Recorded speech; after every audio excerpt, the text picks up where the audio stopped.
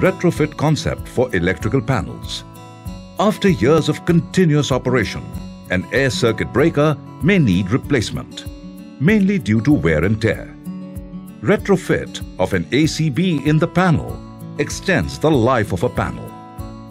Traditional retrofit is a time-consuming and costly affair, as it calls for modification of existing panel bus bar arrangement. However, with L&T's new retrofit concept, it is done with no panel bus bar modification. This is a very convenient, time-saving and economical solution. Let us see how this retrofitting is carried out. Removal of old CNCS breaker. The old CNCS breaker is pulled out and removed from the cradle. The CNCS cradle is removed from the panel bus bar and unmounted from the panel base. Now, we can clearly see the existing bus bar arrangement. The retrofit kit. Mounting base plate. Mounting channels. ETP grade silver plated copper links. Insulating supports for retrofit links. Retrofit adapters. The pre-wired wire harness to ease on control wiring. Here, all the components of retrofit kit are shown along with the necessary hardware. Retrofitting of Omega circuit breaker.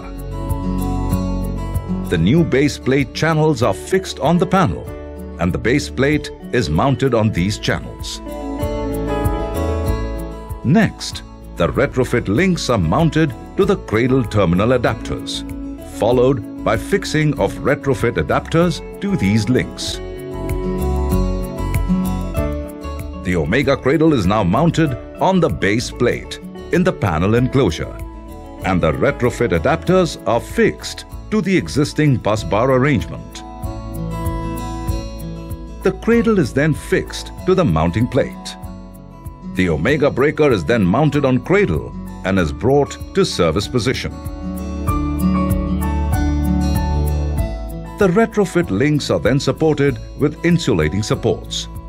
Finally, the Omega bezel is fixed on the same panel door by making a bigger cutout.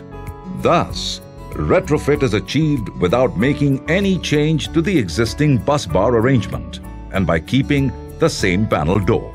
L&T's retrofit kit for electrical panels, an optimum solution that is convenient, cost-effective and time-saving.